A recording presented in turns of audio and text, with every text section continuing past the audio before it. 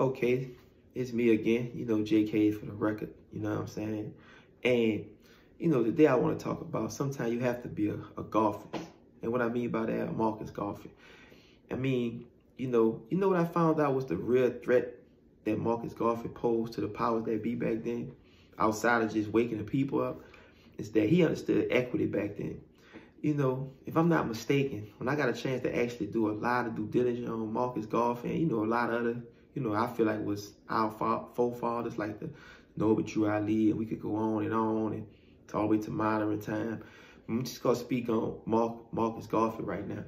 This man raised $750,000 in that era of time. And if you estimate that type of money from then to that, I mean, I ain't got to tell you how many millions or maybe billions of dollars that'll be in today's money. And he did it on the backs of us, of his people, meaning like, he sold equity stock in that he had in the Delaware structure. Probably had a trust too. I don't know too much if he had a trust, but I'm quite sure if you know that much back then, he probably know what we waking up to now. I mean, the man raised $750,000 back in that era of time. No debt financing, no borrowing, but I'm talking about selling stock to the community as, because you got to think back then, the blacks were still unified. They still had family structure. So, I mean, that was a threat, man. You understand? Because he was doing just like these people did. See, we get caught up on debt, and ain't nothing wrong with that. You know what I'm saying? When you study Rothschild and Rockefeller and J.P. Morgan, yeah, they borrowed money probably, but a lot of times they actually sold shares to each other into their circle, and they managed other people's money, etc. too. So it's like they strategies to put the government in debt, right? Put the other bankers in debt, and then put the people in debt, right?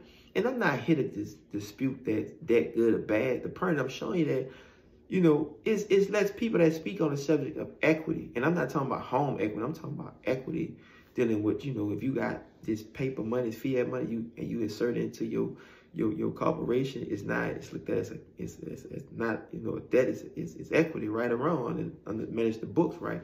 You sell shares to invest in yourself, private shares, or even, public equity. It's equity, right? You got debt financing, which most people talk about credit. But man, when you understand that what Marcus Garvey did, man, and he actually took the money and he actually had the black star ship, right? Sorry if I'm mistaking the ship wrong, but I'm whoever listening probably familiar with Marcus Garvey. I got to go into the history where he come from Jamaica and how he went to Harlem and and all that. They grabbed the people up and stuff. But my message today is, man, how powerful equity is. And then he had interest where he was trying to send people back to Africa to live where I believe that was. I mean, the power that be had all that interest over there with type of rubber and things of that nature. So, they definitely wanted to go over that. But, that's why they created all these mail fraud acts in 1917. And, if I could speak without sounding like a theory guy, I wasn't surprised they built that around for him, because go back to what's going on today, how they get, us through our people, our CI competition and farm. They ain't new data, collect data, and they need somebody to, participate and be an actor, Well, that's what they did Marcus Garvey back then, If you're familiar with the case, you see that all the people was bringing this money to Marcus Garvey, getting an equity stake into his operation. He was, buying ships, and he was doing other things, and, had an operation and things, and, and things of that nature. But then what happened was, they got the government or the FBI, or, the government, FBI, whatever you want to consider these people. They sent a guy that looked like me and you to them, and was wired up, I believe, or I don't know, it was wired up back then, but he bought some stock from Marcus Garvey in Chicago. When he bought the stock from Chicago, I mean, when he did the transfer in Chicago, I believe that's when the indictment came down there. But I know for sure from my study, he had, I think back then in 1920 or something, if I'm not mistaken, Marcus Garvey had a Delaware corporation. And he had the structure in place just like they was doing, right? The Privacy Act laws and things, anonymous, all that. So he was doing the same these people was doing. He just had the type of, what can I say? The type of physical wealth that they had, but he had the surface, and he actually had substance like him, because he had the ships. We understand amorality. That's what all this federal indictments is based on, amorality. It's not no real law to see. So you look at the clothes these guys was wearing back then, you can see the signs and symbols that he would try to get the people also to wake up to. We got to have our ships for export and import, transporting our goods back and forth and all that, man. The man was way ahead of his time. But you know, they use this guy to come in as a potential investor, buy some shares or, you know, deal with him. And I believe, because I forget more than I learned, but I remember the story from doing some digging in it, you know, and it was like the guy he must have had, I don't know if he had made too much of a interest, or he could pay him. I don't know what it was, but they was able to charge Marcus Garvey in with I think it was mail fraud or something like that. It was able to finally get their hands on Marcus. But then, you know, if you look at it back then, before 1933, before the country went in bankruptcy and all that, you still had common law. So your money was backed by gold. So you know the law was backed by gold. I mean the law, the gold backing the money, it balanced the law. So you still had common law. So when you look at it, back then they couldn't really nail people to the cross, giving people these life sentences. I mean they might as well did. What my other guy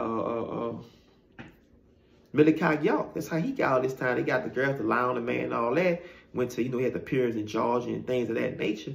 You know, he ADX and stuff. That might not must be rid of him because he let the, you know, spirit go and shit. That's just a shell body if you ask me. But I mean, he a real individual. What I'm saying is he came too. But the thing is, back then they couldn't really nail Marcus Garvey. So the most they could give him back then under common law, they did like 5 years sitting, I think, in Atlanta Penitentiary, came home and he hit the service in New Orleans.